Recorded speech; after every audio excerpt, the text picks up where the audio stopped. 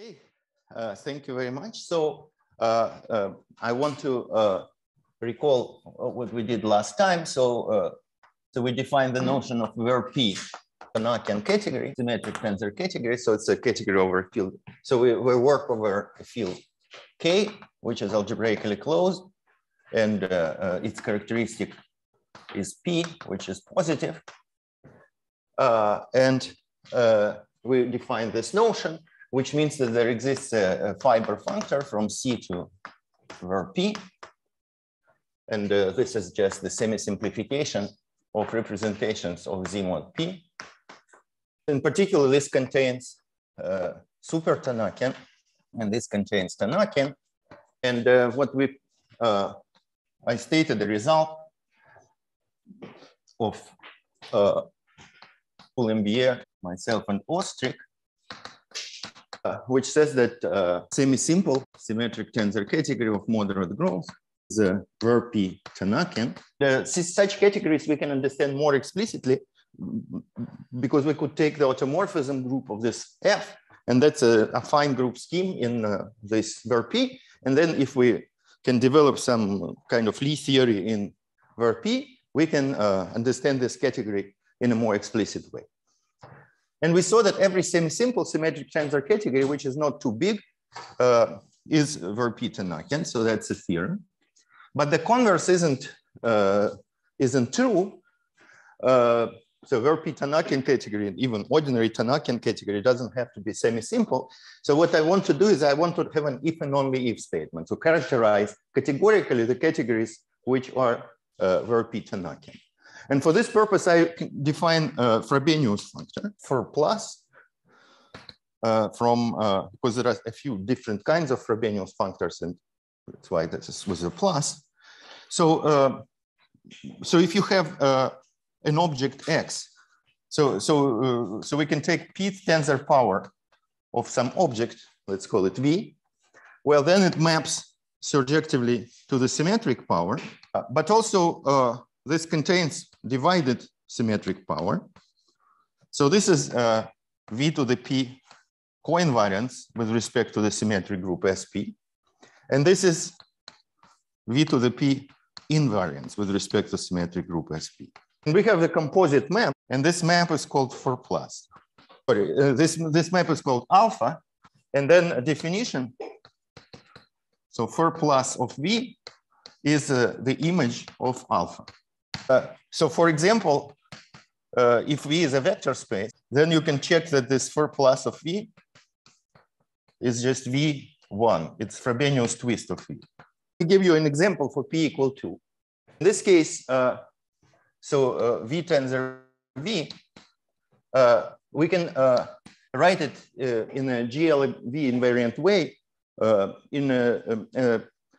There is a filtration of length 3. So there is a wedge 2V on the top. There is this V1, and there is wedge 2V on the bottom.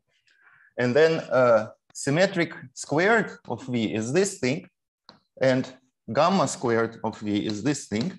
Gamma squared of V contains a sub-object, which is wedge 2 of V, and quotient is V1. And symmetric square of V contains a sub-object, wedge 2 of V, and quotient contains a sub-object V1, and quotient is wedge 2 of V. So the map from gamma 2 of V to S2 of V looks like this, that we take this thing and we kill this sub-object, and then we embed V1 as the bottom of this one. And so in the category of vector spaces or any tensor category that maps such a category, this functor is exact, of course, because any additive. Well, so what you can check, so proposition, non-trivial proposition is this is an additive function. In particular, 4+ of x plus y goes to 4+ of x plus 4+ of y. And this is a little bit surprising because obviously these functors are not additive. They are polynomial functors of degree P, but the image of one in the other is an additive functor. However, it is not a k linear functor because these are polynomial functor of degree p. So scalars get raised to power p. And therefore, this functor is not linear, but it is twisted linear. It sends lambda to the p, which is an automorphism of our algebraically closed field, the Frobenius automorphism. It's twisted k-linear. And well, any additive functor is exact if your category is semisimple. So if your category is semisimple, or if it admits, so this functor, of course, commutes with symmetric tensor functors because, well, everything here commutes with them. In particular, it is exact on semisimple category or any category that admits a fiber functor into semisimple category, because you can always compute it after applying your fiber functor. So definition, C is called Frobenius exact if the functor for plus is exact. So what we get is that proposition, any verb P Tanakian category is Frobenius exact. Okay, in the theorem, we prove that the converse is true for categories of moderate growth. So the theorem with the same authors is C is verb P Tanakian only if of moderate growth and Frobenius exact. So this is somehow end of the story in the sense that it reduces the theory of Frobenius exact categories to the theory of Lie groups and Lie algebras in verb P, more precisely algebraic. Okay, so any questions about this? This is co-invariance, which is the quotient of V to the P by the sum of images of 1 minus Si, where Si are permutations of I and I plus 1. The question? Which was which was the object which characterized first? Like, did Frobenius exact functor, were they something of interest before verb P Tanakian categories, or was it the opposite way? No, so Ostrik introduced the notion of Frobenius functor to prove this theorem. So he proved it for fusion categories, semi-simple categories with finally many simple objects. Okay. And then he realized that when this functor is exact, can be is likely that one can generalize this proof. Okay. But it took us 6 more years to actually do the job. Other questions? Okay, so now the next question is, are there symmetric tensor categories of moderate growth which are not super Tanakian, not verb P Tanakian, or equivalently Frobenius exact? And the answer is yes. So there is a simple example in characteristic 2, which in particular is a counterexample to Deligne's theorem in characteristic 2. So this is a very simple example. What you do is you take H, which is polynomials in one variable, let's say x, over x squared. So this is a Hopf algebra. It's coproduct delta x equals to x tensor 1 plus 1 tensor x. So this is the Frobenius kernel for the additive group. Of course, so we were going to take C equal to representations of H. And this category, of course, is Tanakian because it has a forgetful functor to vector spaces. However, we're going to change the commutativity isomorphism. So the commutativity isomorphism of V tensor W will be W tensor V plus XW tensor XV. And so it turns out that this defines a symmetric braiding.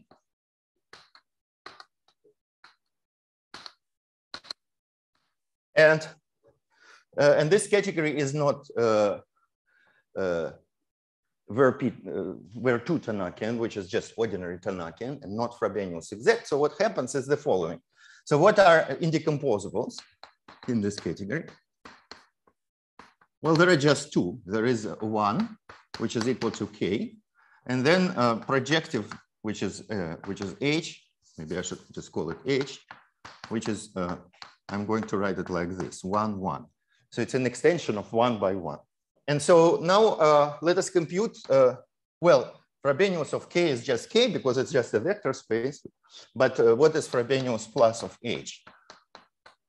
Well, recall our recipe. So we have to compute the tensor product h tensor h.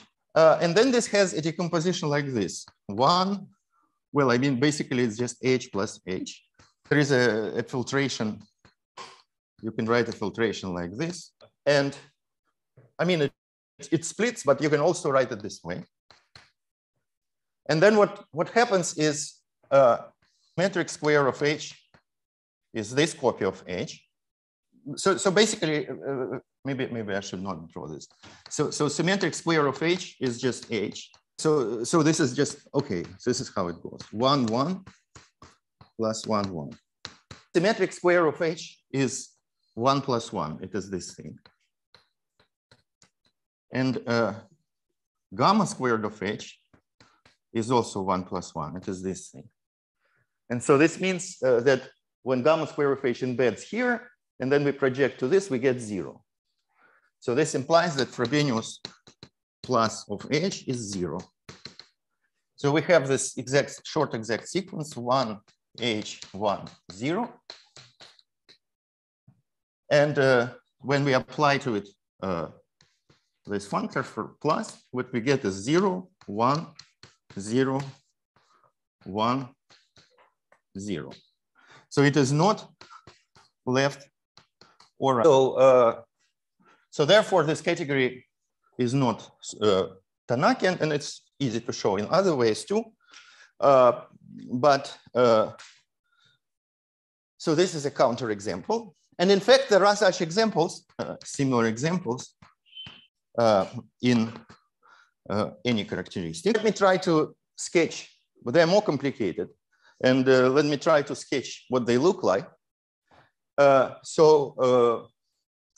for this purpose, let me remind you that we discussed that where P is the category of tilting modules over SL2 of K modular the negligible morph. Now, the question is, maybe we can take a smaller, so this is the largest ideal, largest proper tensor ideal in this category because the quotient is semisimple. So there is no, for semisimple categories don't have non-trivial tensor ideal. So, but maybe we can take a smaller ideal. So what are tensor ideals in the tilting modules over SL2K? Don't have to, so what is a tilting module, first of all? It's a direct summand in a tensor power of the two-dimensional representation. So an indecomposable module is called tilting if it's a direct summand in the tensor power of V, where V is the two-dimensional representation. And then a tilting module is a direct sum of indecomposable. And so, all right. And so, so what are the indecomposable objects? Decomposable tiltings, where m equals 0, 1, 2, and so on. So they're classified by the same label as irreducibles, but they're much larger. And okay, there is a formula for their character in the SL2 case, but already, but this is, well, for SL2, it is, I mean, it's non-trivial, but possible to write down, but already for SL3, there is no known formula for the character in general. But we can say what the tensor ideals are. So there is so this module T, P minus 1, which is the same thing as the irreducible module of highest weight P minus 1. So this is the P-dimensional module. So it's a homogeneous polynomials of dimension P minus 1. And this is called the Steinberg module. It's denoted by still 1. And this ideal N is generated by this module, which means N consists of all morphisms that factor through. So you take, so what does it mean, ideal? It's generated, N is an ideal generated by the identity morphism of this module. So we take identity morphism of this module, you're allowed to tensor it with any morphism and compose with any morphism. And you take all the morphisms you get that way, and they form a tensor ideal. And that's exactly this ideal N of negligible morphisms. And all the J, where J greater or equal to P minus 1, belongs to this ideal. So that's why when we quotient, we remain only with T1 up to TP minus 1, which become the simple objects of our Verlinde category. However, there are higher Steinberg modules, T p to the n minus 1 which is also irreducible p to the n minus 1. So this is homogeneous polynomials in two variables of degree pn minus 1. So this is a p to the n dimensional module. And we can look at the ideal I sub n, which is generated by this nth Steinberg module. And so, so this means that all morphisms that factor that generated by the identity morphism of the Steinberg module, and then Ti for I j for j greater or equal than p to the n minus 1 belong to this In. So we have this I1, which is this biggest ideal, maximal ideal, containing I2, containing I3, and so on. And this turns out to be all tensor ideals. So that's a theorem, which was proved by Kevin Coulembier. And so now we can take a quotient by, not by I1, but by this more general tensor ideal. So we can take a representation of tilting modules for SL2K, modular In. And so let me call this ver tilde of p to the n. The reason I write it with tilde is that so this is not going to be not an abelian category for p for n bigger than or equal to 2. So when n equals 1, we obtain semi-simple abelian category. That was the semi-simplification of this category. But for n greater or equal to 2, it won't be abelian. And except when p equals except when p equal n equals 2. In that case, it by accident turns out to be abelian. But it has an abelian envelope. But we can enlarge it to make abelian so it's going to be abelian and enough projectives so that p to the n minus 1 minus 1, t to the p to the n minus 2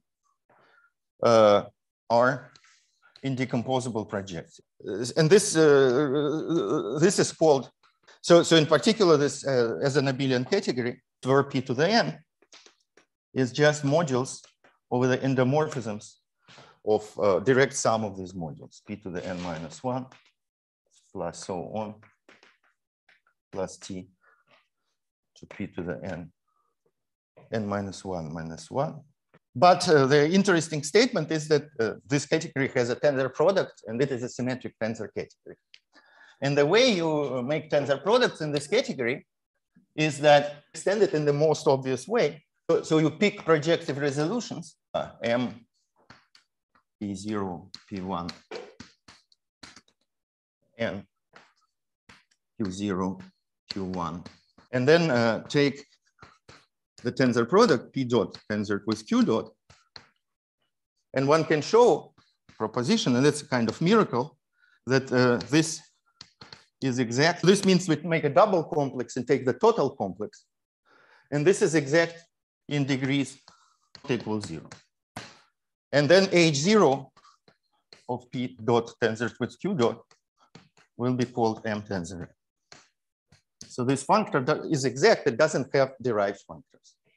And then it turns out, so when you have an exact tensor product, you may hope that your category is rigid, has duals, because that implies exactness of tensor products. And indeed, that turns out to be the case. And so this is the category ver p to the n. And then ver p to the n contains the subcategory ver p to the n plus, which is generated by Tm, where m is even.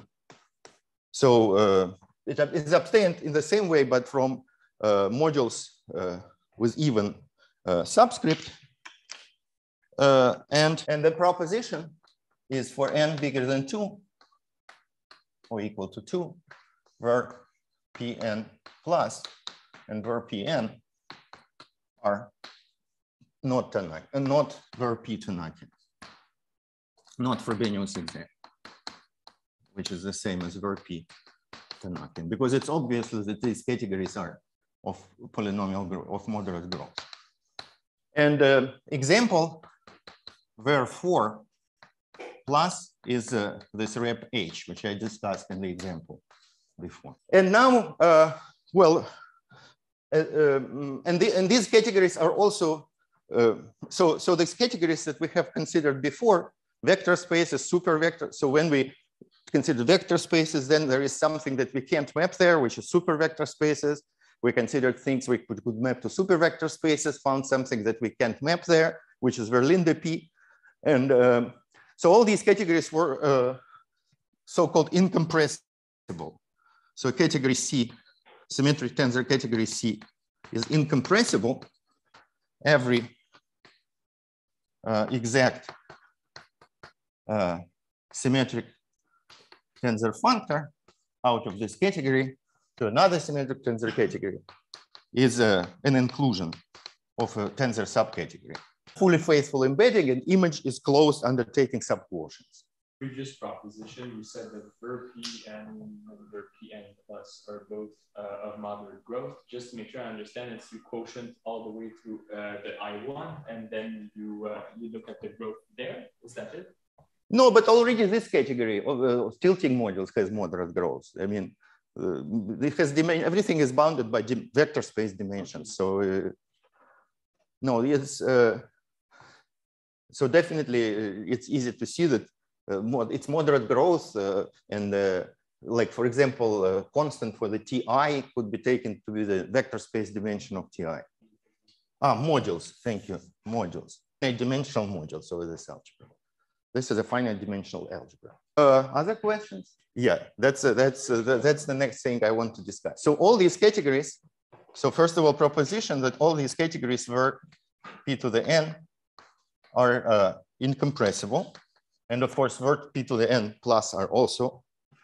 And whenever you see an incompressible category, well, if you have a compressible category, you can take such functor which fails to satisfy this condition and take its image, and this is going to be smaller than this category. But if you have a category that's incompressible, the only choice you have is to declare it to be target of your fiber functors and see if every category is where to p to the n Tanakian. So actually, well, not every category is ver p to the n Tanakian, because there is category ver p to the n plus 1, which is not ver p to the n Tanakian. Of course, then you can ask whether every category is ver p to n Tanakian for some n. Well, then you can take, tensor product of all of these, and this is not going to. So, but what you should consider is you should consider ver p infinity. So it turns out that they embed into each other. So ver p to the n can be embedded into ver p n plus 1. So this is not completely obvious, but this can be done. And then we can take ver p infinity, which is the union of all of your ver p to the n using these embedded. There is a conjecture. Every symmetric tensor category over K of moderate growth per functor to ver p infinity. We're pretty far from proving this. And if a category is finite, which means it has enough projectives and finitely many simples, we conjecture that it maps, well, this conjecture would imply that it maps to one of those ver p to the n. And you might ask, what is the n for which it maps? What is the smallest n for which it maps? If it's Frobenius exact, you can take it n equals 1. Well, the conjecture is the following. So if you apply this Frobenius functor, then you kind of land in a subcategory. And then you can apply it again. At some point, you will end up, and this is something that you can prove, you will end up in a subcategory which is Frobenius exact. And the number of times you have to apply Frobenius to end up in that subcategory should be this. This is called Frobenius order, and it should be that n. But that's so far conjectural, and we don't know even how to prove this conjecture for n equals 2. We don't know how to prove that that every symmetric tensor category of moderate. Yeah, so I can show if I have a finite category, which means it's modules of a finite dimensional algebra, that after several applications of Frobenius, it will end up in a subcategory which is Frobenius exact. And let's call the number of times I have to do that n. Then I conjecture that it lands in ver p to the n plus 1. And I don't know how to prove that. But I don't even know how to prove that a category which becomes Frobenius exact after applying Frobenius once lands in the ver p infinity. So this is an open problem. And if we have such a problem, this would be a really good analog of Deligne's theorem and characteristic P. And that would be somehow end of this. And I should say that these categories have a lot to do with conformal field theory if you deform them to characteristic 0. So you can deform the category of ver P to the n to p-adix, to characteristic 0, in such a way that it will become braided and will become representations, semi-simplified representation category of quantum SL2 at the root of unity. And the root of unity will be e to the pi I over p to the n. The category arises, for example, from representations of affine Kac-Moody algebra SL2 hat at level p to the n minus 2. Okay, this is just a comment, so I have not so much time left, and I promised to talk about categories of non-moderate growth, which is another very interesting story. So let me define the category rep GLT, where T is, so let's say K is the field of complex numbers, or more generally characteristic 0, and T is in K. And so I'm going to define this category of representations of GLT of invertible matrices of size T, where T is not an integer. This is called the Deligne category. So it was defined in the paper of Deligne and Milne, which I already quoted as a counterexample to the statement that every Tannakian, every symmetric tensor category is super Tannakian over complex numbers. But later Deligne realized that these categories are interesting and studied them systematically, and also their analogs for symmetric groups and orthogonal groups. So let me define this category. So for this purpose, let us recall what is rep GLN. Let me call this rep underline GLT because it's really not classical representation category. So what is usual rep GLNC? So we have, so this is what Joel explained. So we have V, which is C to the N, which is the vector representation. And then so this is a semi-simple category, and every simple object is a direct summand V to the N cross V star to the M for some N and M, or actually I should R and S maybe. And so it is enough to define morphisms between these. This is exactly the kind of categories that Joel was explaining the presentations of. So how to write home from V to the R, V star to the S, to V to the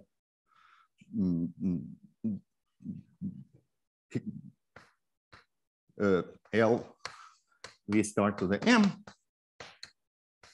Well, so you denote so you have a picture, and at the bottom you have this V to the R, V star to the S. So you have R arrows going out and S coming in. And here you have similarly M arrows coming in, L arrows coming in, and M arrows going out. And then you're supposed to connect, I'm sorry. So you have M going out. Well, what you're supposed to do is, so you put a wall here, and then you're supposed to connect in such a way that you have nothing left. So for example, like that, like that, like this, and this. And so all morphisms are spanned by such pictures. And when you, well, at least, so of course, when this n is small, these pictures are linearly dependent. But when n is large, they are linearly independent. And also composition of morphisms. So tensor product of morphisms is obvious. We just put two pictures next to each other. And then composition of morphisms is concatenation. But when you concatenate two pictures, you may get loops, which are not allowed in the original pictures. So, so I'm repeating Joel's class. So if you concatenate this picture with this picture, you will get a circle, and then you have to delete circles. And the rule is that the circle equals to t. So this is so this gives you a category, at least with objects. So we have a category. So this gives a monoidal category called rep underlined. Let's call it rep tilde of GLT. So objects are pairs, RS. Morphisms are pictures, and tensor product is putting pictures next to each other. Composition is concatenation with circle equal to t. Okay, so this is the category. For example, we can compute the endomorphisms of RS. And as you might guess, this is the Wald-Brouwer algebra from Mod's class, WRS of t, where t is a delta parameter that was used in her class. And and then we can take the Karoubian completion. So rep underlined GLT is the Karoubian completion, rep tilde GLT. So this means that we adjoin direct images of projectors. That's a standard procedure with any category. Other relation. In particular, in this category, we don't have top exterior powers. We don't have determinants because there is no n becomes infinite, so to speak. And in particular, V star is not, that's why we have to use both V and V star, because in GLN, if you're willing to sacrifice the determinant and just talk about SLN, it's enough to take just V. Every representation lies in the tensor power of V. But here we really have to use both V and V star. And that's more similar. So this category is actually, even though it's rep GLT, but it's more similar, and we will see why in a second, to super group, GLMN, where really V and V star are two different worlds. Okay, and so now, and then there is the theorem, is if T does not belong to Z, then this rep underlined GLT is a semisimple symmetric tensor category. Symmetric because you can switch pictures. So, and the proof is, this follows from the fact, does not belong to Z, yes. Follows from the theorem that was proved in Mod's class, is that the Wald-Brouwer algebra, RS of T, is semisimple for T does not belong to Z. Simple objects are going to be just simple modules over the, correspond to simple modules over this algebra. And I should say that in a similar way, you can define rep ST.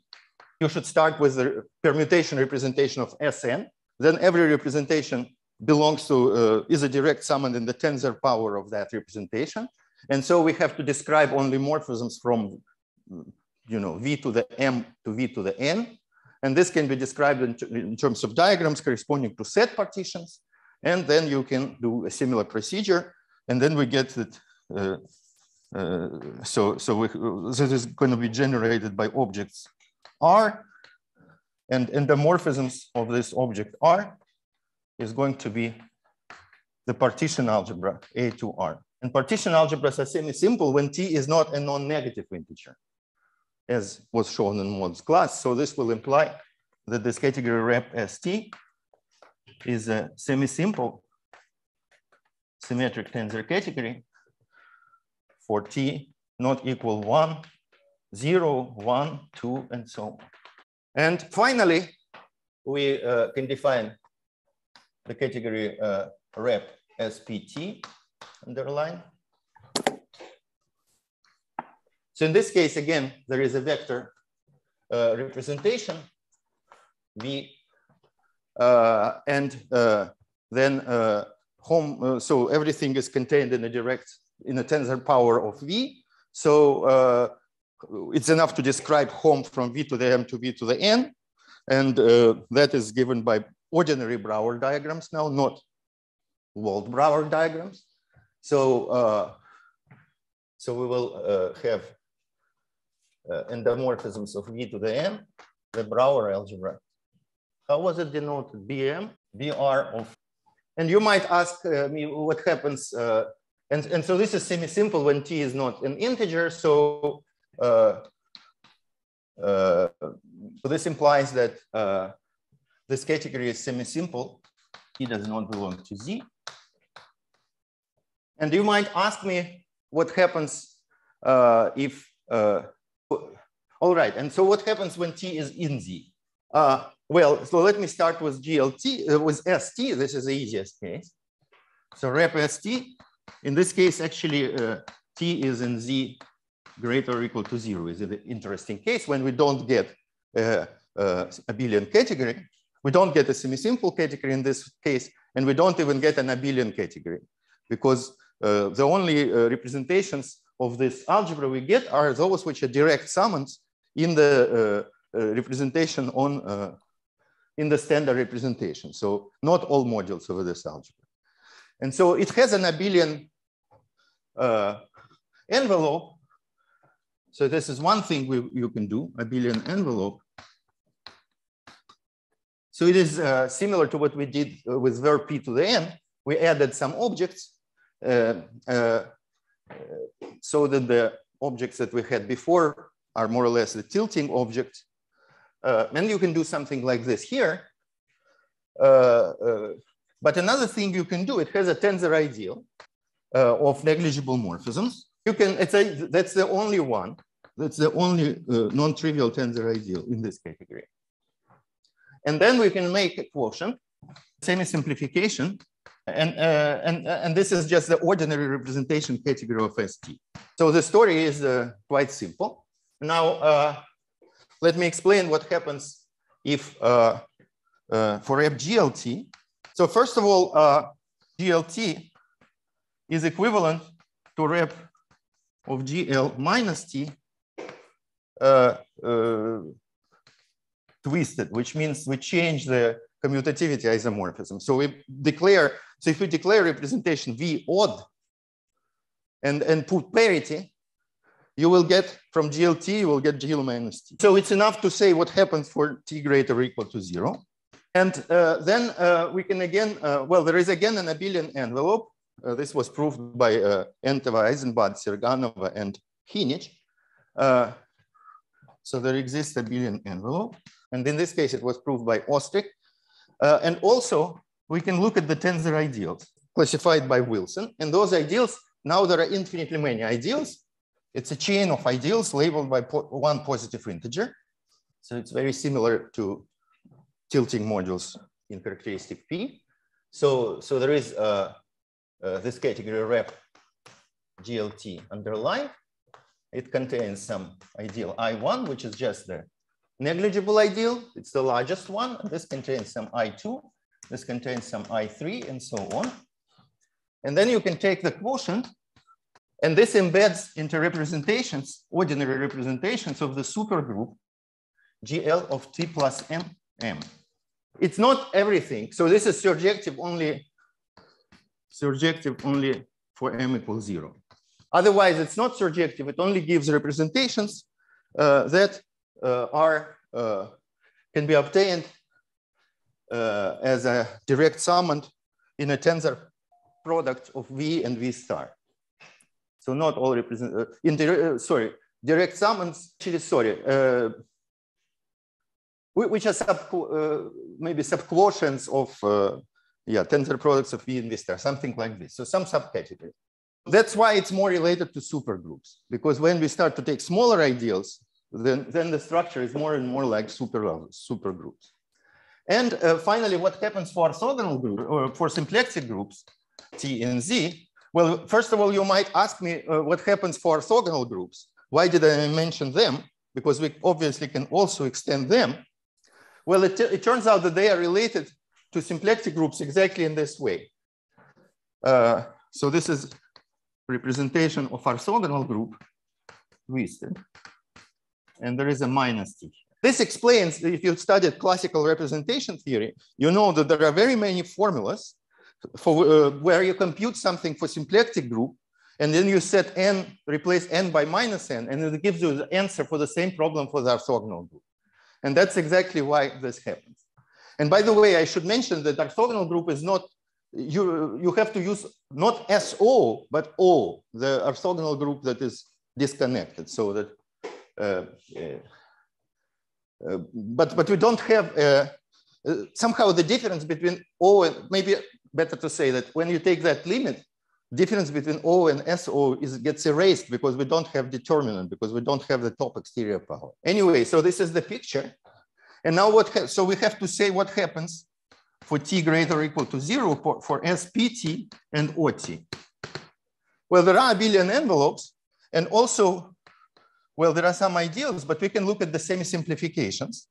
So for example, what is rep OT semi-simplified? Well, that's usual rep OT, not surprisingly. And what rep SPT semi-simplified? Well, this is rep SPT if t is even. And not what happens when t is odd. Who knows?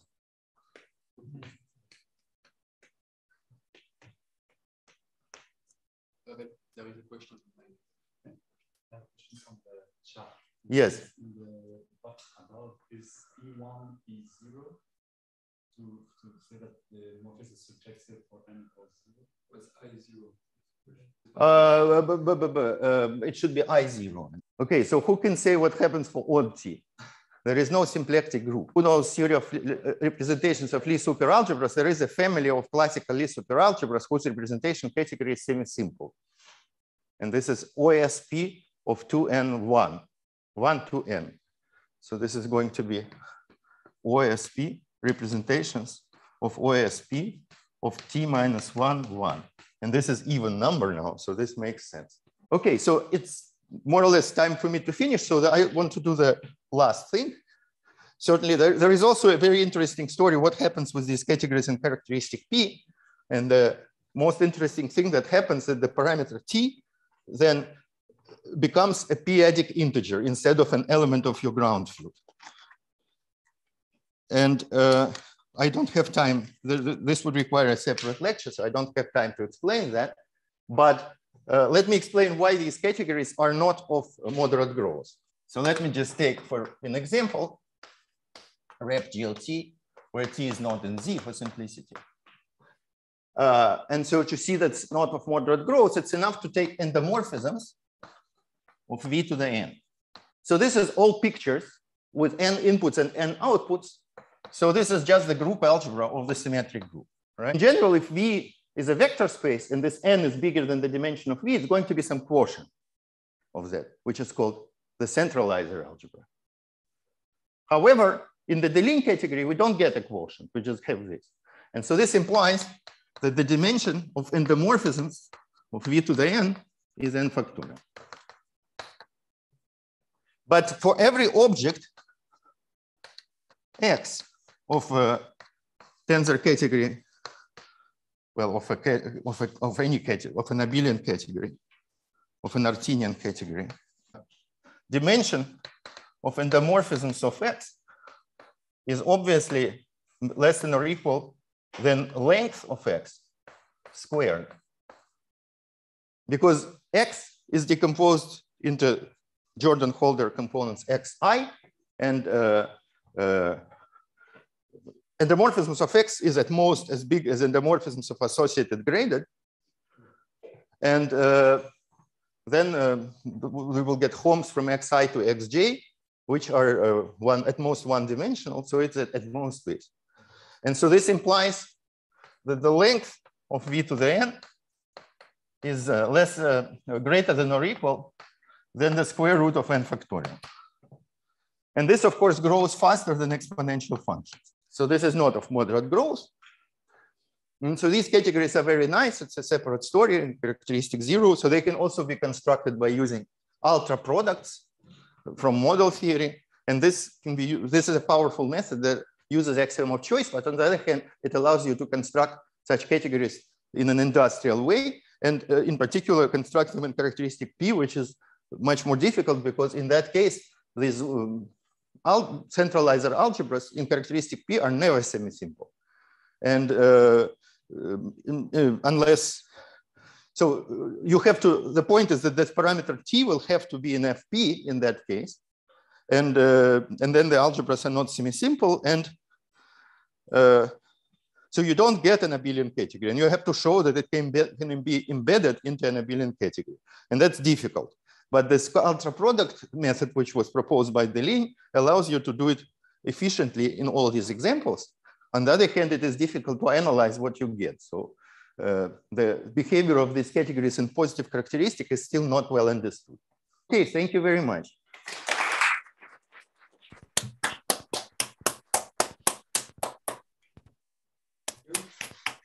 Yes. So you mentioned that there's no formula for factors of splitting module, but wasn't this done by Ricci and Williamson? No. No, there is no explicit formula. I mean, tilting modules are even harder than irreducible modules.